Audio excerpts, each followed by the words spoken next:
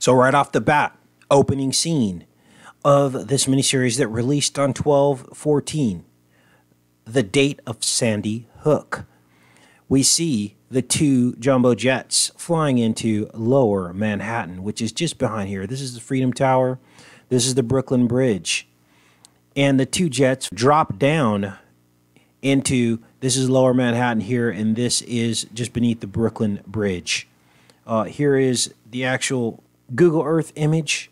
Same image. Here's the Freedom Tower, Brooklyn Bridge. Lower Manhattan is over here, and the World Trade Center towers were just below here. Now, these are the numerological synchronicities that most people overlook. This man died at age 66, and it was 11 years before this is set, which is 2016 is when this is set. So we have 11 years and 66. That's 9/11 backwards. It's also the Hebrew year 5761 that the World Trade Center fell. Basically, all of the pictures of loved ones go blank as they announce the reason why they're there. So they come back as loved ones, basically like ghosts. And they say, we're here to wipe away every tear from your eye and to bring about justice in the world and peace and security.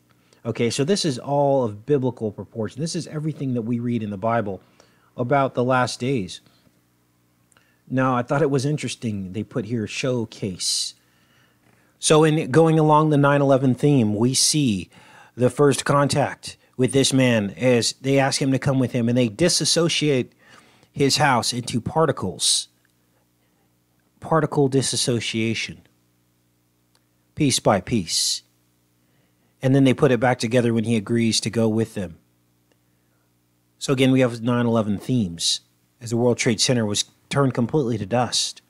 So the aliens help bring about what is termed in the series a golden age. But what in fact they're depicting is their plans. A golden age on earth created by an earthly kingdom. But as the Bible tells us, that kingdom will be brought to ruin.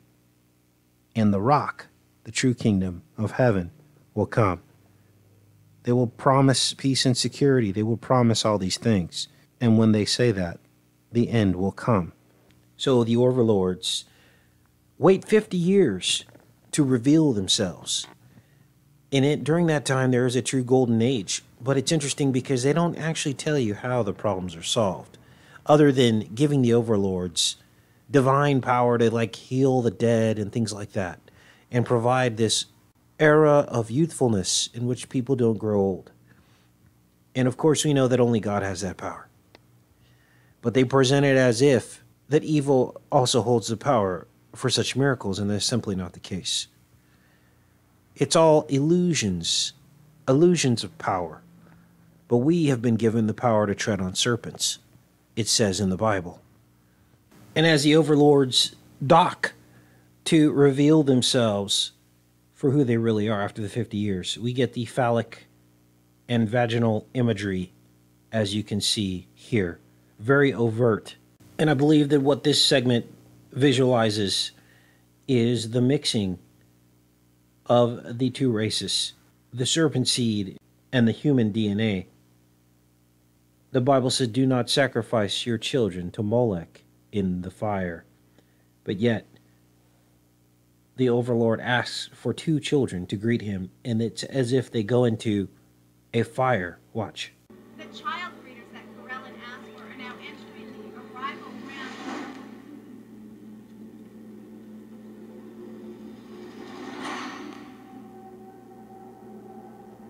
You see, the state of the world, the reason why it is the way it is not because of man.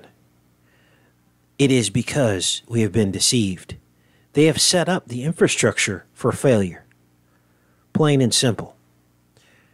And they have created the chaos from which they can derive order. And that is the enemy's stated goal. Tear it all down so he can build it back up in his image. But God has different plans. So in part 2 of the 3-part series, the overlords send this Ouija board type device. And as you can see, it's inside like of an eye. It's like the iris of the eye. And then they come down and they basically take over this boy who's living with his parents, and the boy says that he actually visits hell, and in hell he sees the eye. Now, what I think he's describing is the evil eye. We've talked a lot about the evil and good eye on this channel, and Jesus says if your right eye causes you to sin, gouge it out. We talked about all the other eye references in the Bible. A person complaining about a speck in a person's eye when they have a log in their eye. All these eye references we have. It's because Eve ate of the tree of the knowledge of good and evil. And I believe the good and the evil is our two eyes. One eye of good and one eye of evil. We are ruled by Saturn. And I believe that's what they were depicting in the boy's description of hell. Of the giant eye that he saw amongst the fire and brimstone and darkness. And the script is full of accusations against God that go unresolved, unexplained. Just questions raised, like in one part they say that God created disease, and then when we find a cure, he creates a new disease. And that is simply untrue. Sin entered the world through the serpent, and all sin is ascribed to him. All sin, all death, the wages of sin is death. That is why we die, grow sick, and grow old. But with perfect faith, we know that this life is but a speck. It is but a blink of an eye to eternity. And all we must do is live through this life and make the right choices to gain our treasure in heaven. Now, what you'll notice if you've seen the series is the repeating rectangular reference. And this isn't a joke, you guys. Like the evil overlords first show themselves, reveal themselves in this rectangular pattern, as I was showing you, this rectangular door-shaped thing. And before the children come in and escort the overlord out of this thing, and it looks like the children are being sacrificed in the fire, literally. But this rectangular theme persists, and this rung a bell for me because in iPad Goat 2, we saw the rectangles. We saw the Antichrist coming up out of the rectangles. And of course, this is all about the Antichrist. This is all about Satan's form of a utopia on this earth and offering technology to solve the world's problems instead of spirituality and submission to the true and only God. So I'm looking at this and I'm like, okay, this is weird. I've seen this before. So I pop on here and they actually sing the song Itsy Bitsy Spider. Now this is going to creep some people out because I grew up on this nursery rhyme. And you form your fingers into this rectangle. And it's all about a spider who goes up the water spout. The rain comes down, washes it out. The sun comes up, dries up the rain, and the spider goes right back up the water spout. And what I realized, and this was an epiphany, and I don't know if anyone's discovered this yet, but this is the golden rectangle that you're forming with your fingers. And this is actually the Fibonacci, part of the Fibonacci sequence. In other words, when you remove a square from this equation, it forms another golden rectangle. So it's an infinite loop is what it is, as you can see here. And it actually even says here when one square is removed, another golden rectangle is created. And this just keeps going on and on forever and ever.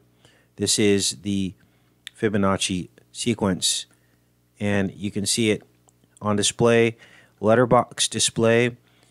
Many of our aspect ratios that we have when we look through our crystal ball televisions is in fact in the Fibonacci golden rectangle shape. Okay, it's actually aesthetically pleasing according to Wikipedia here. For some reason it resonates with us. It's another level of the sorcery to get us on all different levels, aesthetics, numerology. All of this is incorporated into this shape, the golden rectangle. And I just thought it was interesting that that's linked right into the Itsy Bitsy Spider. And that is pretty creepy because that means this stuff goes back all the way to childhood.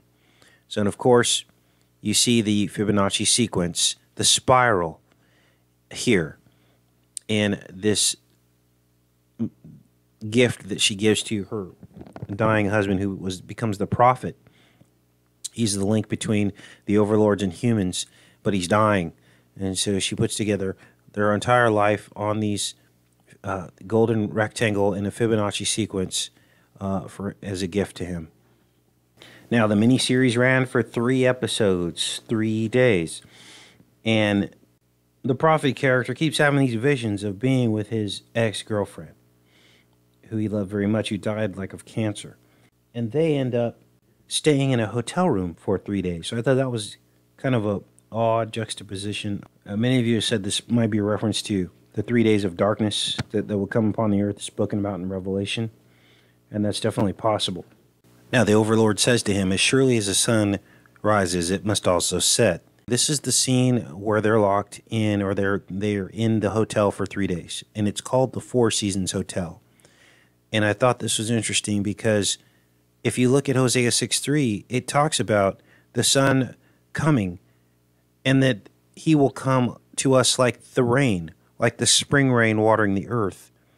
Now, different versions of this, like in the King James Version, talk about the latter rain. It says here, so let us press on to know the Lord. His going forth is as certain as the dawn, and he will come to us like the rain, like the spring rain watering the earth, like the latter and the former rain unto the earth, in the King James Version. So this is all about the coming of Jesus, okay? The former rain was baptism. The latter rain, Aquarius in his return, okay? And he will return to us. And this scripture is offering hope. But look at this verse right before Hosea 6:3. So it talks about the 3 days. This is how we know that this scripture and the scene are linked together. He will raise up on the 3rd day that we may live before him. So there's your 3 days. So this is like a prophecy pointing forward to Jesus, it appears. They say Lord here. It's got to be what they're talking about here. Judah, Jesus came through the line of Judah, line of the tribe of Judah. It was his bloodline. So everything in the film is basically the anti-version of that, right? Because they have utopia for all these years, and then all of a sudden now they're saying that dark days are coming ahead, and it's this big elephant in the room and this big secret, and they're saying that it can't last. This utopia can't last forever. The Overlord then comes out and tells them that they've enjoyed many decades of peace and prosperity, but now that it's time to sacrifice their children. And then you see like this rapture type event where all the children start floating up into the air. And he hopes, and he says that as surely as the sun rose, it now must set on humankind, and no more babies would be born. So here seems to be the final deception of this film, that the Overmind, which is like the God character, that all of this was part of the plan, that good and evil have to exist in order for man to evolve. Okay, that is the deception in this series. Nothing could be further from the truth. Evil is not necessary for man to evolve. But that is a new and common thinking out there. It is the deception. Okay, God will eradicate evil from the entire universe. The only reason why evil exists is because of the serpent. That is the only reason. Because God loves us so much, he gives all of us a free choice. And the serpent decided to challenge God. So this little girl, Jennifer, becomes the collective consciousness. She represents the mixing of the seed, the serpent seed, with the human race, as her mother is impregnated by the serpent. And then she raises in consciousness and starts collecting all the consciousnesses of the children. All of that is brought together, and Crewellen, which is the villain, the Overlord, the leader, infers that the children are the future and they will create a new world, and that all this is part of an evolution, and that his role is necessary, and they've done this with other worlds, and so on and so forth. And this is the deception.